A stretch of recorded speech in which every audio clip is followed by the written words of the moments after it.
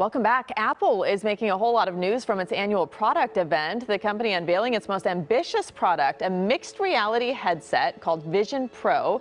They look like ski goggles and let people in on live video of the real world. Apple also unveiling a new MacBook Air and several new features for FaceTime and messaging. That's a lot. Let's break it all down with CNET senior editor Nick Wolny. Welcome back. So first, let's talk about this headset. $3,500. That's not cheap. We're saying it's mainstream, but it's pretty expensive, although I'm sure people will pay for it. Well, it's even more than what pundits had predicted. You know, most pundits had, in the rumor mill, put it at about $3,000 flat. But Apple CEO Tim Cook really talked about it being, quote, a new kind of computer. Think of this device as a computer. It's Apple's first new device in 8 years, so they really needed to make a splash.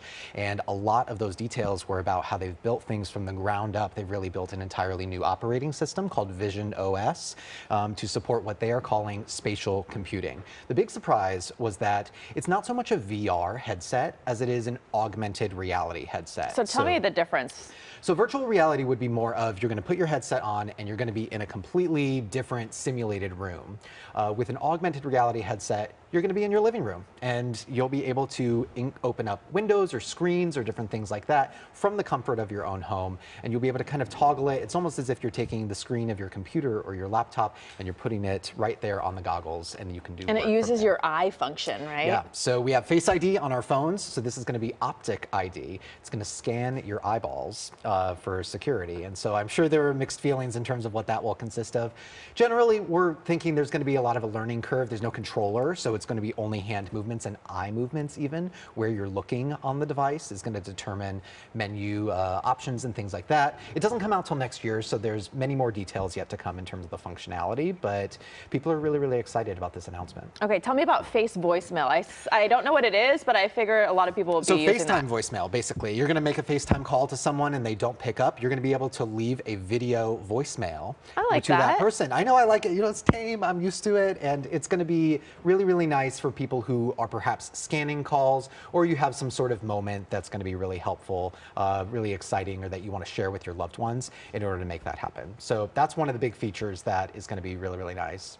And there is this new check-in feature. We've been talking about this all morning, whether it's creepy, is it good? Yeah. I guess for parents, it'll be really good. Yeah, well, I think on the creepiness side, they did detail that it's going to be end-to-end encrypted. So if something was going to happen, you were going to be hacked or something like that, it won't be as big of a concern. The check-in feature is a new feature that will allow you to communicate to a loved one where your location is. A classic example that I can think of is that you're on your way home after you've been out with friends. You could use the check-in feature and you can just let them know what your location is, that you're headed home, and it will send them a notification when you've actually arrived home. I know that I will tell my friends that I'm going to text them when I get home, and that I can count on one hand the number of times I've actually done that. You know, and so that's nice. You can just kind of set it and forget it, and it only tracks location while you are on your way to that particular destination. Okay, so I can see the use for that. I think a lot of people can.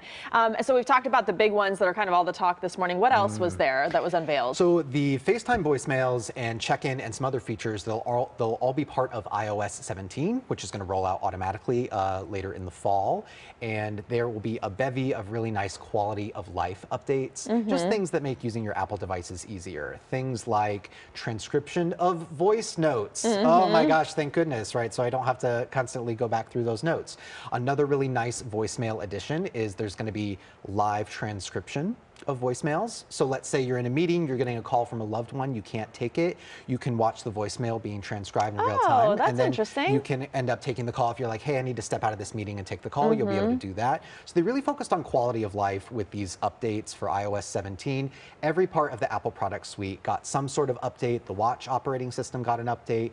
There was a new MacBook Air, 15-inch MacBook Air, just 3 pounds and 15 inches. So really no stone left unturned at this WWDC conference. And those are the little things like that are sometimes the things we overlook, like that new voicemail feature and those types of things. So those are really well, and I think also just seeing how people are, people don't answer the phone anymore because there's so many robocalls and robotexts and things like that. And so to see the brand adjust accordingly and actually build and deploy features that are going to be related to how people are already communicating, I think that's pretty cool. And people were really excited about yesterday's conference. Okay, well, a lot to get through. Thanks so much for breaking it down for us. Yeah, thanks for having me. You make it easy. And you can find out more information about CNET by going to kcalnews.com and clicking Seen on TV.